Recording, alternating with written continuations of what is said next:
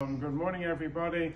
We ended up talking on Friday about the exceptions to listening to music, and one of those was someone who has depression, and that listening to music would help them relieve them of that depression. That's one permitter for this time period. Another one is someone who has music lessons, and it's not necessarily something that they want, but it's something that their parents are encouraging them to do, or something which they will enjoy long term, but perhaps at that moment it's not necessarily something they're doing for pleasure, it's something that they're learning to do.